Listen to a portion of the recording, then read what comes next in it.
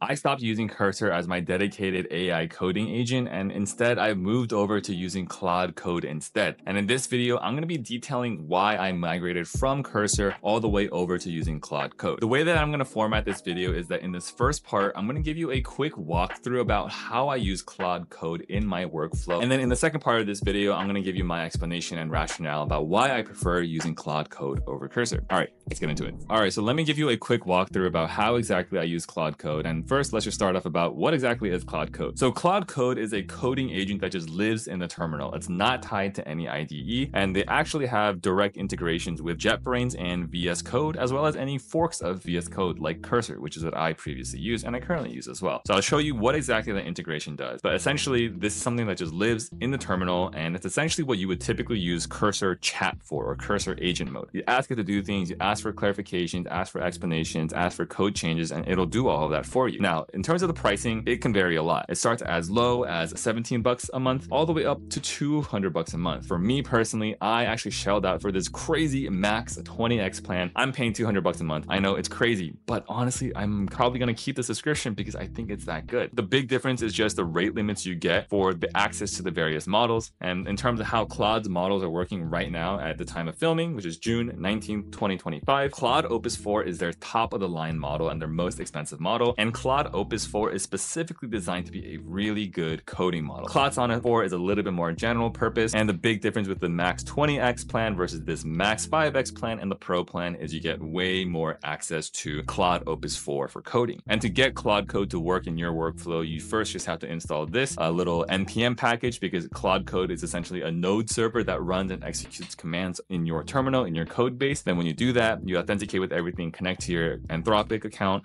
and then you go over here personally using Cursor, and you can see I have Claude Code here, or you can activate in a terminal just by typing in Claude. So Claude is completely based out of the terminal. So like I mentioned earlier in the video, Claude Code does have a JetBrains integration as well as a VS Code integration, which also works with other VS Code forks like Cursor, which is what I'm using right here. And at least to my knowledge, maybe there's more integrations that I know of that I don't know of, but what I've seen is the furthest extent of what this integration does is it makes Claude Code aware of what file you're currently working on. So you can see right here, I have the recording view.swift file open, and you can see that Claude Code is able to detect that. If I switch files over here to this audio recorder service.swift file, you can see that Claude Code is able to detect that change as well. Now, if you're also using Cursor, you're probably familiar with highlighting certain lines and adding that into your chat. Claude Code does the same. So if I were to highlight all of these lines of code, you can see that Claude Code is able to detect 25 lines selected. And then if I wanted to add this context into my Claude Code instance, I would do Command Option K, and then you can see that it adds those lines of code into my Claude chatting terminal instance. So Claude Code, like I said, it just works out of the terminal, and there are a bunch of different commands that you can run. Some slash commands like choosing which models you want to do, resuming certain conversations, logging in, logging out, installing a GitHub app, yada yada. There's so many different commands that you can do, but probably one of the most important commands you want to do right when you go into a code base is the /init command. And when you run the /init command, this essentially creates a claude.md file, which will essentially be an overview file about what exactly your code base is about. It's kind of like a Cursor rule. So that's what Claude init file does. It actually takes a lot longer for this to run. For example, it's been pretty normal where I run a certain command with Claude Code and it could take 3 to 4 to 5 minutes to run until completion. And at first I was a little bit annoyed at the speed aspect of it, but I found that the speed trade-off actually comes with a better performance trade-off. So Claude Code is not afraid of taking a long time to complete certain actions. So in terms of how to make changes with Claude Code, there are two ways you can do it. Number one is the way that we're all pretty familiar with, is you enter in some command and it'll automatically make those changes for you. And if you press Shift Tab, you can then do auto accept edits on. Basically, when you turn this feature on, Claude will make edits to any file without asking you for your permission. Then if you do Shift Tab one more time, there's actually a plan mode. With Claude Code's plan mode, this is basically where you feed it all the context that you possibly want, and then it'll devise a plan and not make any changes to any file. This is just to make the initial game plan for what changes to make. So let me give you a quick run through about how exactly Claude Code works specifically with plan mode. So first, I'm going to give it a little bit of prompt of what changes that I want to make. So one thing that I want to do is, this is a small little Swift app that I'm working on, and I want to build a meeting recording tool, right? A desktop app meeting recording tool that can read in, that can listen to all of the system audio input as well as my microphone audio output and combine it into one final audio file to record any meetings that are out there. So for plan mode, I'm going to enter in a quick prompt to tell it to build build that out.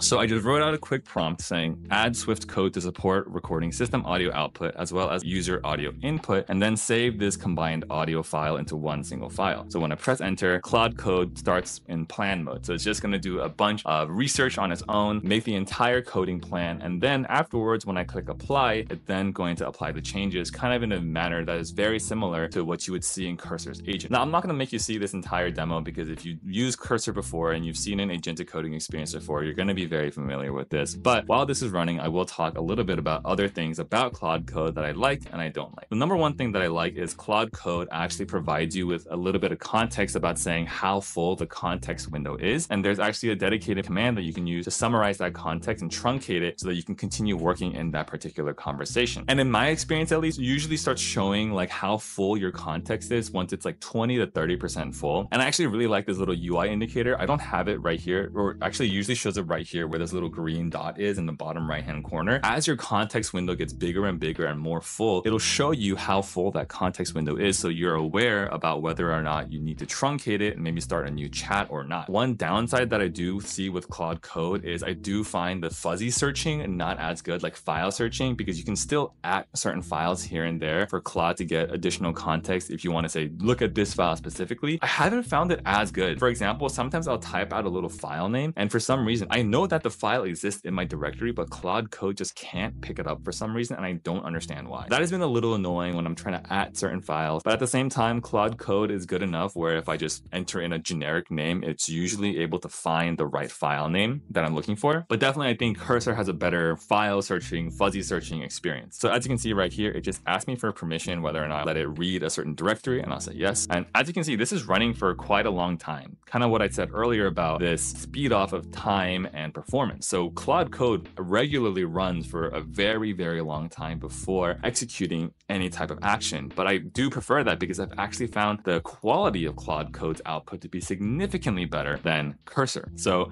as you can see, the plan mode just finished up and it gives me an entire overview of the plan that Claude is going to take. And then when I do press proceed, what ends up happening is they turn this plan into a step-by-step checklist. So you can actually review the checklist as a developer saying, what are they going to do step by step? And then Claude goes ahead and executes each task one at a time sequentially throughout this checklist. So I'm going to stop this process right here just because you don't need to see these random code changes being made. I'm going to zoom out and kind of just talk a little bit more about why I decided to use Claude Code instead of Cursor. Now, if you're someone that's interested in using Claude Code, by default, you're going to be someone that lives in your terminal because that's where Claude Code lives. And if you're looking for the best terminal experience that also offers an agentic coding experience inside of it, you should check out Warp, which is the sponsor of today's video. They just released a brand new agentic coding experience directly inside of their terminal that is currently rated #1 on Terminal Bench and in the top 5 on SWE Verified Bench, which shows that they are one of the top performing AI agents available right now. Warp has built-in support for running multiple agents at once, so you can have your own literal army of engineers making various code changes for you, and you can monitor their progress via a dedicated agent management panel, which is something I desperately wish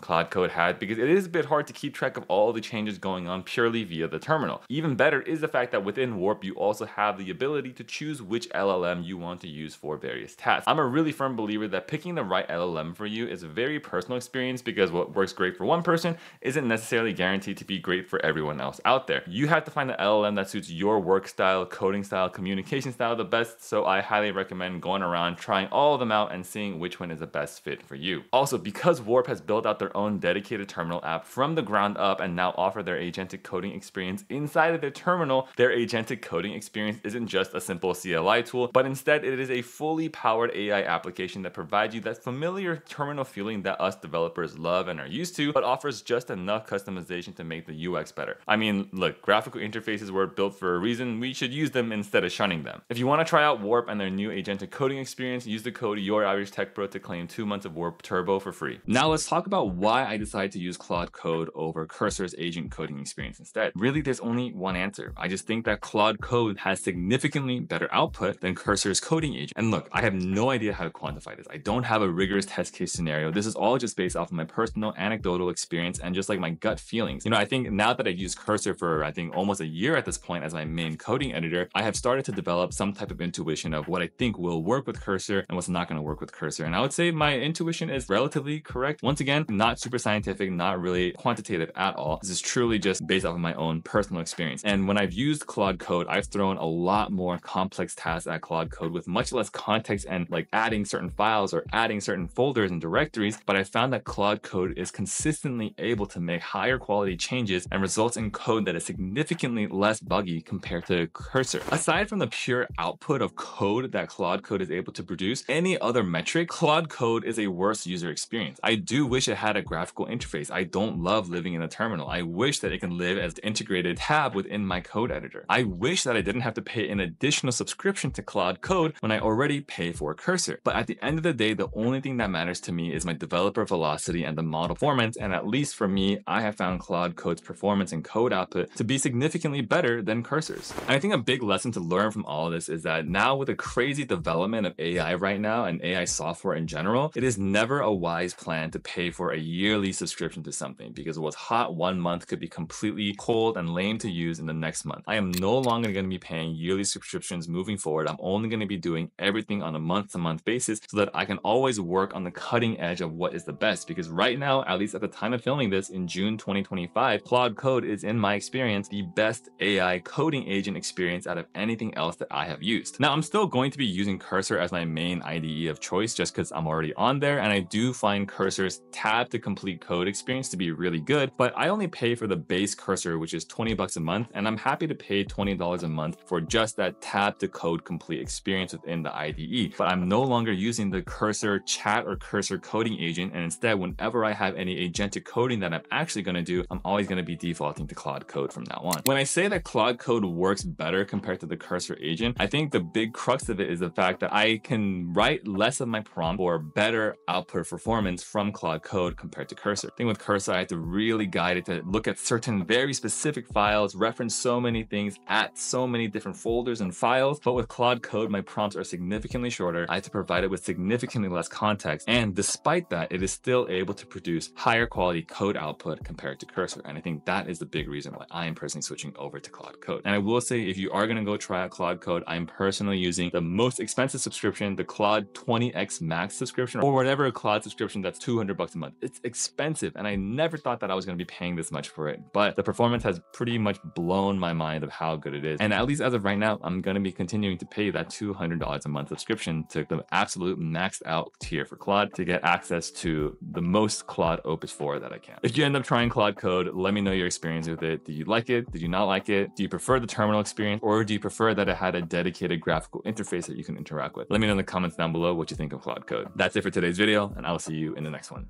Peace.